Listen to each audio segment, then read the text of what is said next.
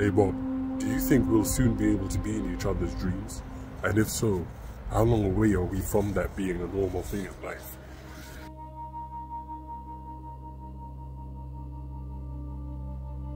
The concept of shared dreaming, or dream walking, is an intriguing idea that has captured the imagination of science fiction for decades.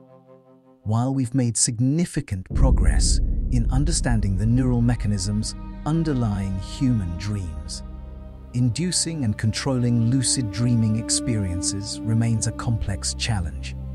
In theory, if we could develop advanced brain-computer interfaces, BCIs capable of reading, writing, and manipulating neural activity in real time, it might be possible to create a shared dream state between two or more individuals.